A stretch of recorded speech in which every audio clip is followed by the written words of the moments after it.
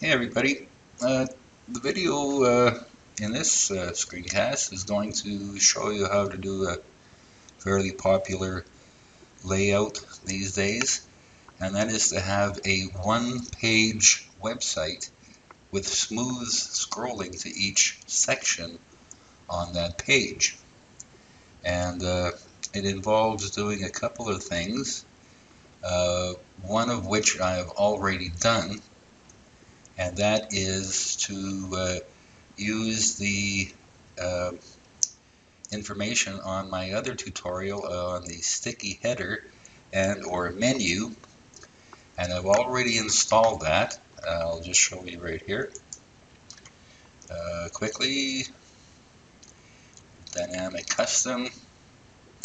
You can see in the functions I have the code pasted here for the stick header class. This is to combine the header and the nav into one class so that you can use this plugin, sticky menu and or anything on scroll. And if you go down to the settings for that, you can see I put the class or the element in as a dot or period stick header. It's a class, so you need the period. And I've also set the Z index to 5 nines, whatever that is.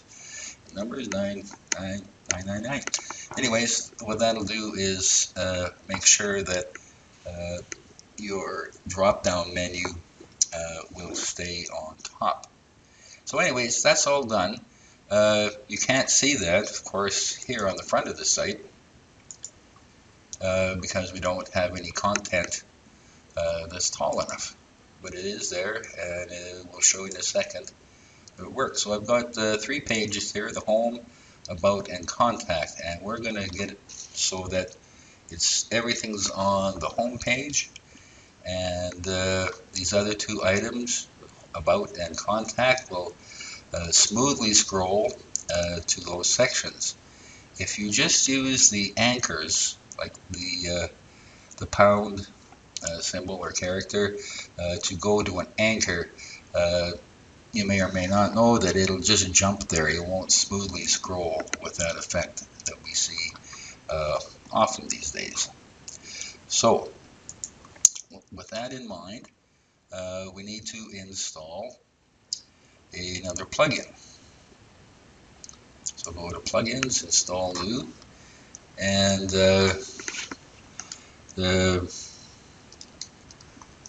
I just look for it, scroll to ID. And this is the one we want, page scroll to ID by Malibu. And click install now and activate it.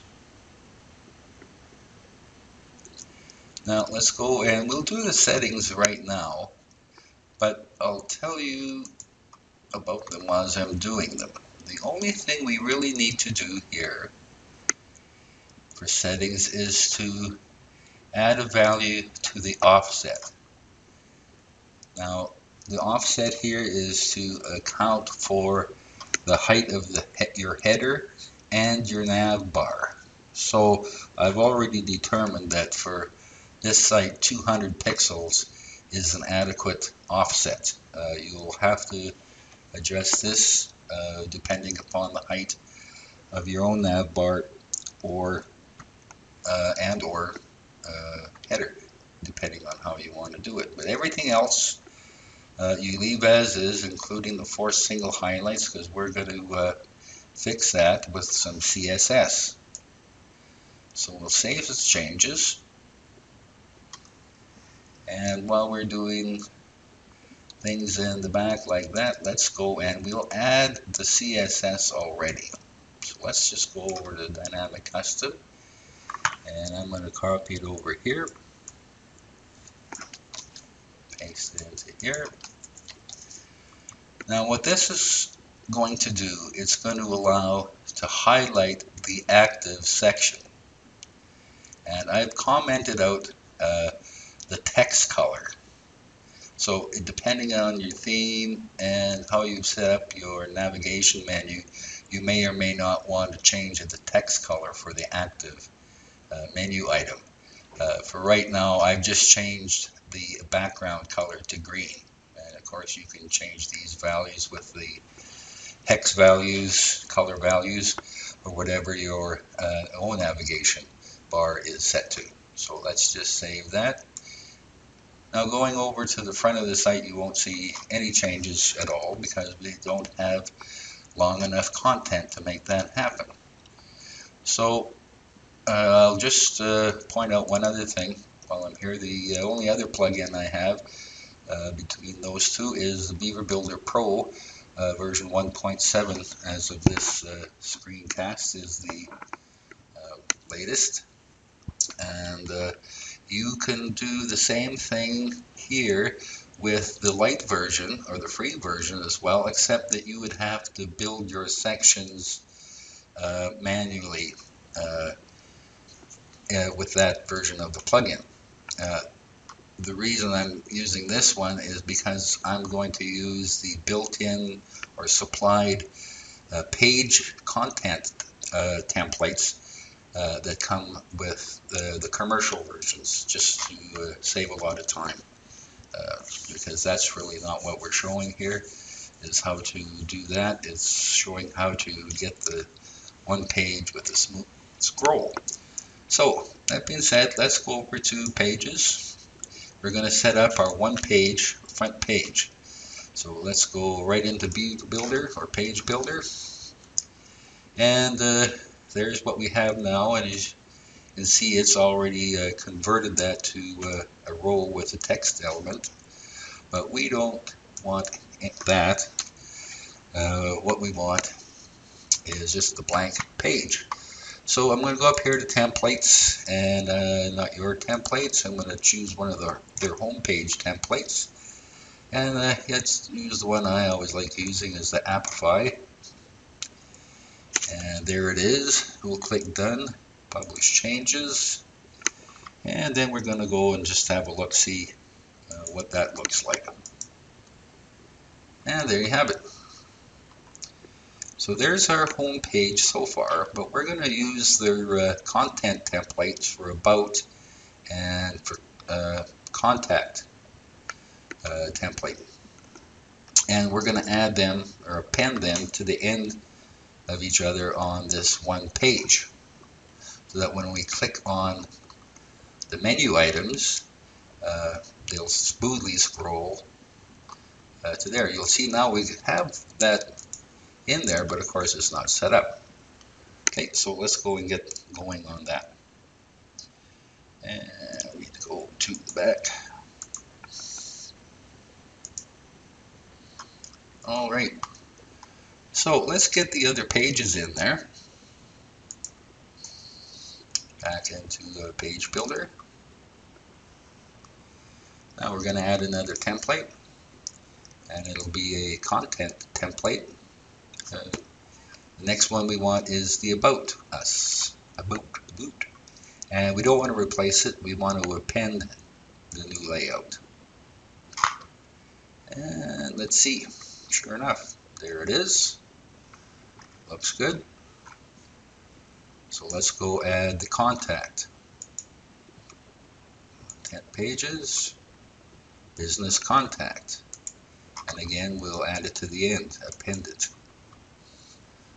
So there's our one page website. There's the About Us and the contact. Okay, I'm just going to publish the changes here so it saves them. Now, one thing I'm going to do here is to get rid of this home, because we don't really want that sitting there. So if we go to pages and we hover over the home item, if we look down in the lower left, we'll see that the ID for this is 74. So I'm going to come over to Genesis, Dynamic Settings, General Settings, and type in 74 to get rid of that title on just that page. The other ones don't matter. So let's go have a look and see what that looks like. Oops. Refresh. And there you see it, it's gone. Just what we want. So this is the front end. There's our one-page website. Now, that was the easy part, or the straightforward part. Let's go and see how to get those items working with a smooth scroll. So one thing we need to go and get right away, and this is, it took me a while to get onto this, but here's what we need, is this relative attribute. So let's go ahead and copy this, and then come back over here to our menus. I've already got a main menu set up. You can call it whatever you like. This is what I always call them. And these are the 3 page menus that were already there. But we're going to not use these. And this is what got me, is I thought you needed these, but you don't. So what we need to do right away is go up to Screen Options, or the first thing, and make sure the Link Relationship checkbox is ticked. That's so this will display when you expand that type of item, menu type. So here's our custom link, and it's going to be localhost WordPress 3, and now here we're going to put in the anchor, and we're going to call this one home. Be advised that this value here, home, is case sensitive, not for the link text, but it is when you go and add that anchor or that ID. So we add that to the menu. Now we got this home item, expand it, and here's where we paste in that link relationship. Okay, so let's go ahead and save that. And I'm just going to cheat here. I'm going to copy this one, and I'm going to add another 2 items. And this one's going to be called About, and we'll give it a label, About. We're going to recreate them. And again, and this one is going to be Contact. And Contact. Add menu. So now I'll copy this again because we'll need that in the other 2 menu items.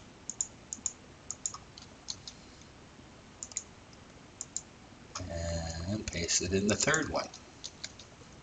And we'll save it. Now what we're going to do is we're going to go ahead and get rid of the page menu items, because they are no longer going to be used. And this was the hardest thing for me to figure out, is that they're all link menu item types, not page or posts or categories or anything like that. So now, if we go here to the front, you'll see that nothing much really changes, except nothing happens when we click on them. You can see up in the address bar, the anchors are there, but of course we haven't set any anchors on the page. So that's what we're going to do now. Back to the page, one page site now, we'll just leave those there. The other 2, we don't need them anymore. So where we're going to put the anchor, or the ID that the anchor is going to be at, is on the topmost item in that section, or quote-unquote page. So with Beaver Builder, it's easy to do. You click on the row settings and advanced, and you come down to the bottom and the ID, and here's where we put ID. It's home. Remember, the cases have to match. If you're going to use the uppercase here, you have to use the uppercase in the menu link. So we'll just save that. And we're going to scroll down to the About. And we're going to use this one. Here, the top one for About. And the ID is About. Save that. And now the contact. And the same thing. And contact. And save. And done. And publish changes. So now, let's go refresh and see what happens. Oh, look at that. There we go. Let's go on to the boat. Oh, look at that. Nice and smooth back down to contact. And the rest of it's still there too. And if we click back home, it scrolls smoothly back up to home. Like I said, you may, depending on the height of your header and nav, need to adjust that value for the offset. You'll find it maybe go like, it'll come back to here. Then you need to increase that value. But actually, that's it, folks. That's all there is on how to get a one-page website with Beaver Builder, Dynamik Website Builder, along with those two plugins, Page Scroll to ID and Stick Anything to Anywhere there by Mark Senf. Okay, thanks for watching.